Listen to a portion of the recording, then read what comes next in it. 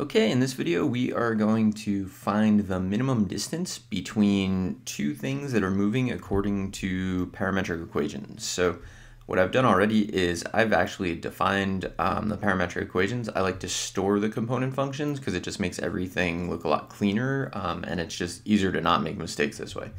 So I have x1 of t is 3 minus 5 over 20t, and y1 of t is 8 plus 6 over 20t.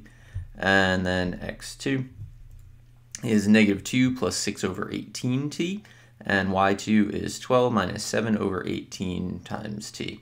So object 1 is going to take 20 units of time, so I usually say seconds, to complete its motion, and object 2 takes 18 seconds to complete its motion. And this isn't like a super complicated problem, so we don't really need to worry about the fact that they don't move for the same amount of time. One thing that I will mention here is the biggest mistake that I see people make is when they define their function. So say I want to define x5, people will forget to say of t.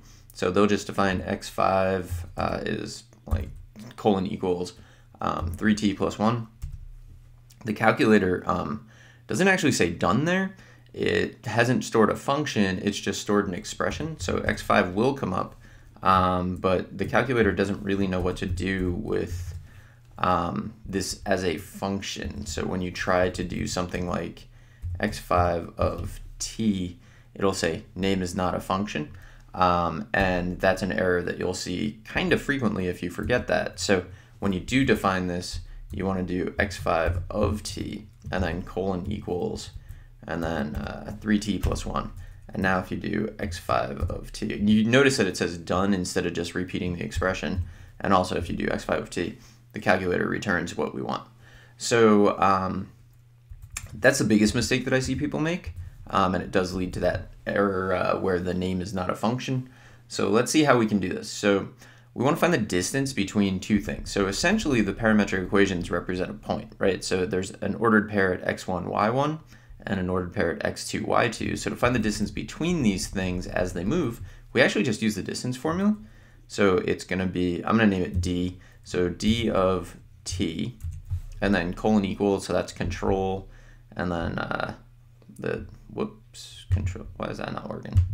Okay, control, and then the templates, and I'm going to use square root. So this is one way of doing it. There's another way that I'll show you at the end of the video, but it depends if you know what vectors are, and I don't know if you do. So it's the distance. Now I'm opening parentheses because I'm going to do not that. So if you press the var key, we can do x2 of t, and then minus var key x1 of t, and then we need to square that, and then plus quantity. And so using the var key really simplifies this, especially when you're on the handheld, because it's just easier than having to type these again. y1 of t, and then squared. Press enter, it says done. So if you want to see what the distance formula looks like, we can use the var key, or you can just type d. So var key of t, so you get that. So that's not, I mean, that's the equation. It's not super useful if you had to evaluate it by hand, but if I plug in 1, I'm going to put in a decimal here to get a decimal answer back. That's how far apart the two things are at t equals 1. And so we can sit here and punch these in, and you can see, so at 2 they're closer together. But a better thing to do, I think, is to look at what the equation looks like. So let's add, so I'm going to press doc, option 4. In the same problem, I'm going to add a graph page.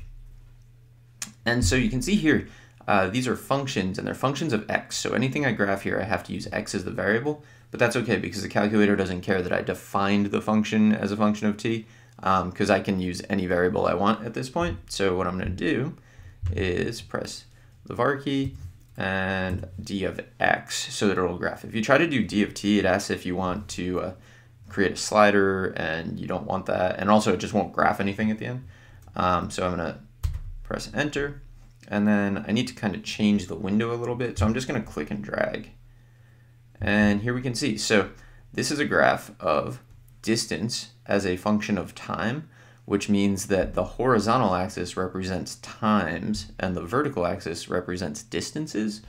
So any ordered pair, so if I do menu and then option 5 is trace and graph trace, and if I type in, you can actually just type in values, 0, and then I'm going to hold the right key, and you can watch, so the distance between the two things is decreasing. It's going to hit a minimum, and you can see there. So sometimes that doesn't actually work. The minimum doesn't come up, so I'm going to show you another way to do that, but you can find it from trace. So the minimum distance between these things is 1.23, I like to round to 3 decimals, so 1.231, and it occurs at t equals 6.961, and then the distance will start increasing.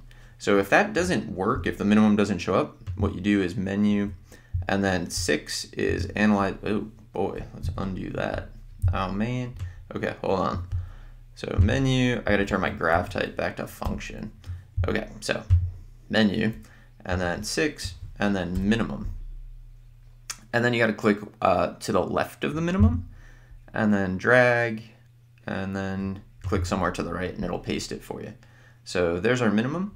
So there is one other way that I want to show you that you can enter this distance formula, but this is it. This is how you can find the minimum distance. So I'm going to go back here. So press Control and to the left will take you back there. A second way of entering the distance formula is to think of the vector that's formed between the 2 points, right? So one of them is initial, one of them is terminal. So what I'm going to do is I'm going to find the norm of that vector. So that's menu 7, and then option 7, and then option 1. So that's norm, and now I need to give it a vector. So the vector I'm going to give it, so control and then open parentheses, I'm going to use terminal point, I'll say is x2 of t, comma, y2 of t, and then minus initial point. So I'm going to create a vector between x, 0.2 and 0.1. So this will all be the 1s of t, comma, y1 of t. I'm going to ask to find the norm, press enter, and now if I do d2 of t, I get this, and if I compare it to d of t, you can see we get exactly the same thing. It's a little easier to enter this, but it's a little harder to remember, especially if you haven't really done vectors before. But if you're in my class, you've definitely done vectors, so I think this is the way you should go. All right, that's it. So I hope you found this video helpful, and good luck.